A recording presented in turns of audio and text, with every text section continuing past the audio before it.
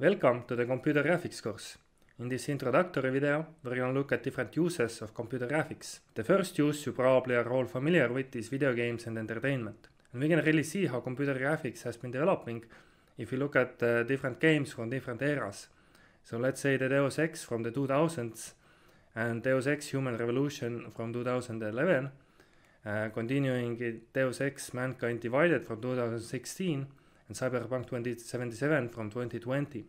And we can really see how computer graphics, real-time computer graphics has been developing in these 20 or even 30 years.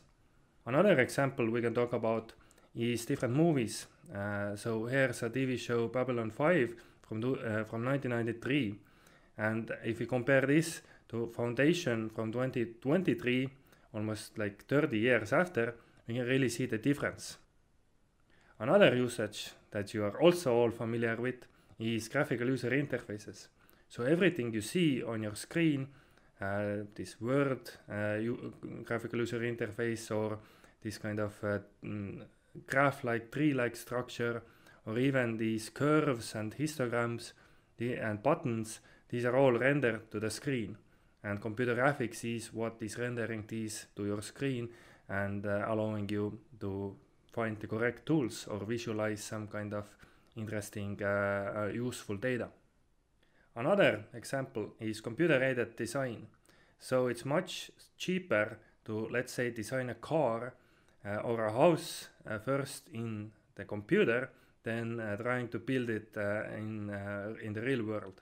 So you can design all the different parts and see how they fit and how they work together in a computer, and design your car and design your house here. And when it's designed and it's ready, then you can go and build it in the real world. This is abbreviated as CAD, computer-aided design. Another one is data visualization. So we have all sorts of data. For example, here we can see these world ocean currents.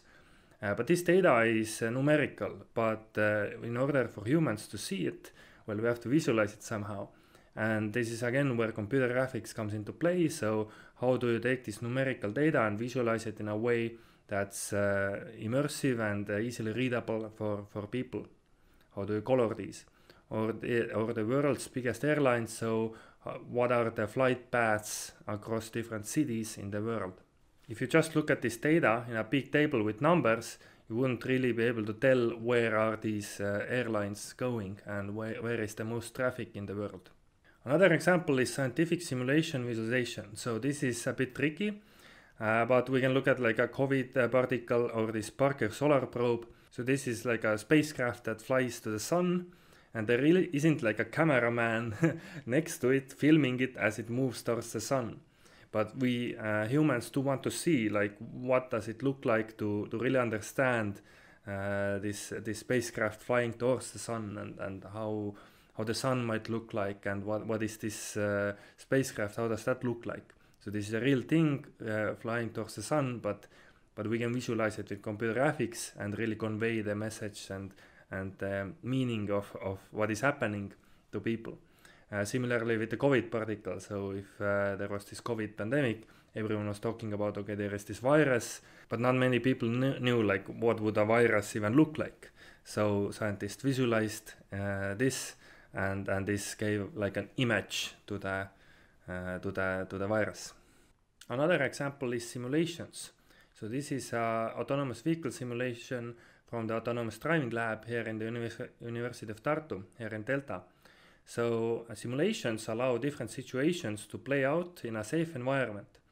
So the Autonomous Driving Lab is training different algorithms to drive an autonomous car.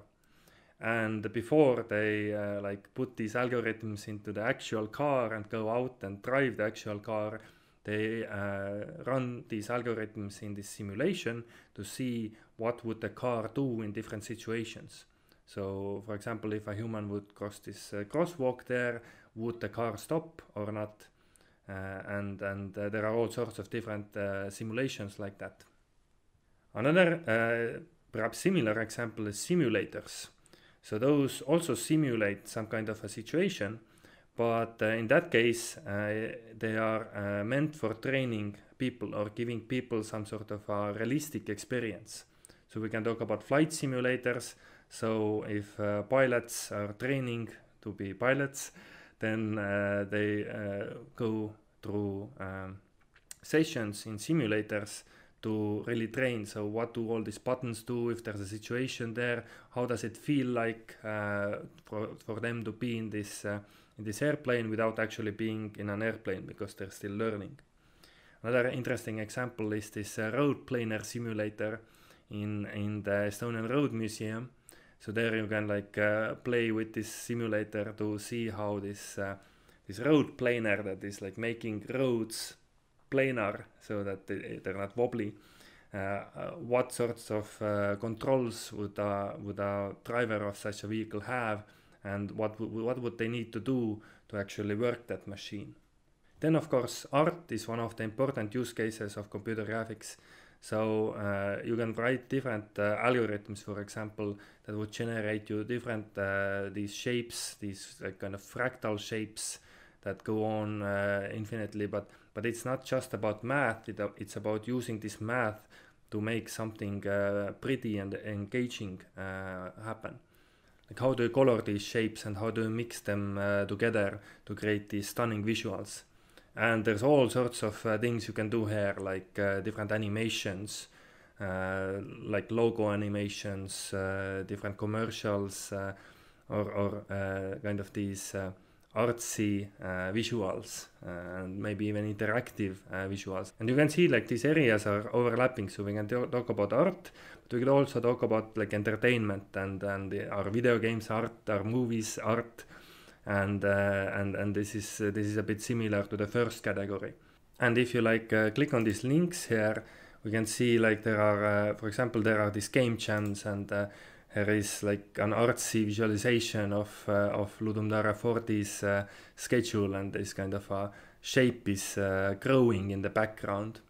But how do computer graphics actually happen? So this is what this course is about. So in this course you're gonna learn a lot about computer graphics and how to program a computer to draw these visuals. And the first half of our course is going to follow the standard graphics pipeline. So some of you probably know that your computers have a graphics card. So this is a dedicated piece of hardware that is responsible for rendering things on your screen, putting images there, putting graphical user interfaces there, drawing these pixels. So there are specific steps that this graphic card does to render different visuals. And largely we'll be focusing on 3D graphics, but we'll also have some 2D things. To give a brief overview, so we can section this into two sides. So we can section this into a CPU side and a GPU side, and then the GPU outputs the image on your screen.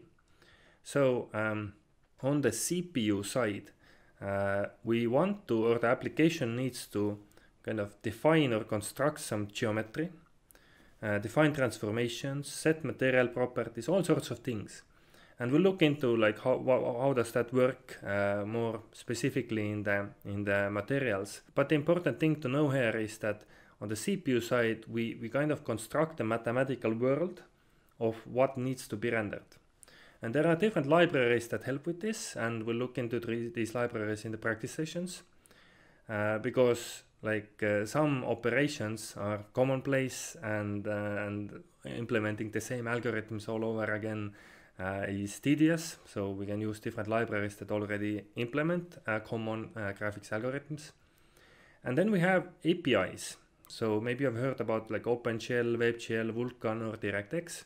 So these are different APIs that allow the CPU to communicate with the GPU. So those APIs allow this geometry this world you built up on the CPU side to be sent to the GPU for rendering. And in the first half of this course, we'll look through these steps. Basically follows this pipeline.